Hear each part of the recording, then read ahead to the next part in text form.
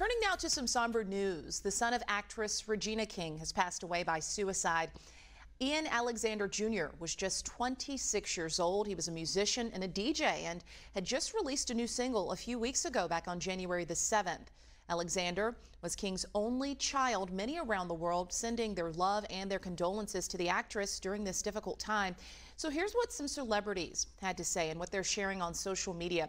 Missy Elliott tweeting prayers for Regina King and Ian Alexander Sr.'s family. Dear Lord, give them strength during this time. Rapper Kid Cudi sharing his thoughts. He says, quote, my heart hurts for Regina King and her family. God, please watch over them. Halle Berry writing in part, Regina, I pray the love that you pour into others every day is sent your way tenfold during this time.